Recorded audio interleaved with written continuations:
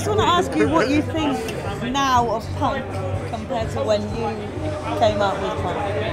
Well, punk didn't exist when we came out, and now it's some sort of commodity. Yeah, I don't know if punk really exists anymore. You can't really take what original punk was out of the time and the place. Yeah. But you can have that kind of spirit, which I think lots of kids are trying to do. So I think it's harder now because there's so much. When we started, there was 4 weekly music magazines, and there was no internet.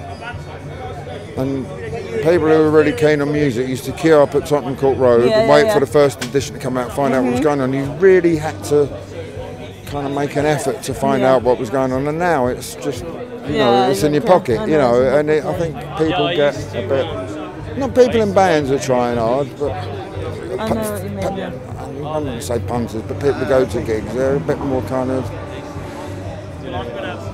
flippant about it all. Yeah. And I don't think you get the passion of the fans, and I think that doesn't help the bands who are trying to help them start out. Is that the same with the music industry, like compared to what it was back then? I don't know anything about the music industry. There's musicians and there's the music industry, and there's not much interface. Yeah. There's a few clever clogs kind of managed to straddle it. I've never managed to do that, and I'm too old to even bother now.